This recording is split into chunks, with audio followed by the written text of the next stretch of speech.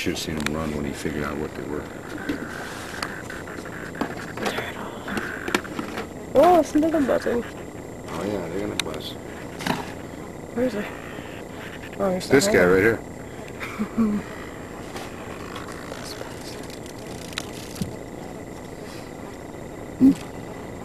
You get him? He's got it already. Jesus. It's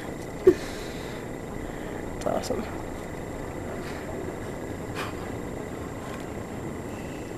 The way they grab on, it's so funny, you can't get them off. Their legs are hooked, so they really can grab on the branches real good in the wind and stuff. But Kimberly, where I was, there had to be 300 to 500 shells at the base of each tree. Where are you? I was on Archer Avenue on my route. It's Ogden Avenue, Archer Avenue. It runs through the forest. And okay, I'm coming, right, and it's a tree line like this, and there's an opening where there's a lake, and I saw a bunch of geese going crazy, snapping something up.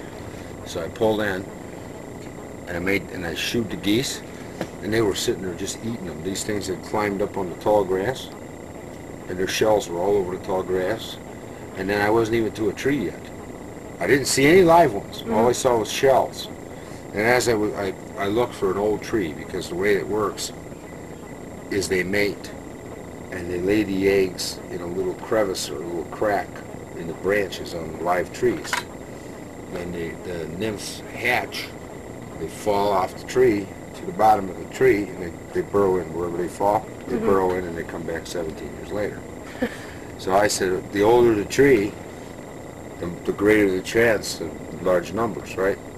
So I look around and I see a big tree, so I walk over there. The geese scattered. I walked over there, and as I'm walking up, shells. There were hundreds of shells on this tree. And I'm going, I don't believe this. These things already came out of their shells and are gone, right? And all of a sudden, behind me, in a tree behind me, I hear one trying to wind up. And they never really did wind up. I only heard one. So now I'm scanning, right? And all of a sudden I see one out of the shell. So I went back to my van and I got my Speedway cup.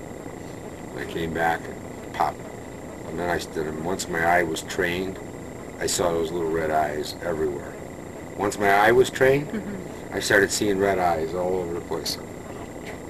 And I figured about 30 was enough. I'll catch some more. I went through our yard, I didn't see a single one. And the ones that come out, I've seen green-eyed ones here. We've got green-eyed ones here. I don't know, they said there's like over 100 different kinds. And these are some of the smallest cicadas I've ever seen. Look at them. Yeah, those are pretty small. Are they small? Well, I've never seen live ones, I've only seen the shells. Oh, we get monster ones like this over here. When ours come out, they'll probably be green-eyed. We'll probably see a lot of green-eyed ones. And, you ready, partner? You ready for another one? It's like I hear you talking. Look at that grab on. Look at it. Like a snake. Look at him. Boom! That was an awesome shot. How many is it? I'm trying to count them. Well, that was 2 while I was in here. I said 7 and I what 2. the heck? That's 9. It's got one under his foot. Oh yeah, I gotta leave him alone. See how easily distracted he is? I gotta leave him alone. He'll clean that one up. But not if I keep throwing him at him. But I want to see what his fill is. Then I'll know what to catch every day. He's looking dry. Huh? He's looking dry. Yeah. I just want to like... Oh, he's undernourished. He had one night crawler in 2 weeks. So he had to eat. Yesterday he ate 2 goldfish. Just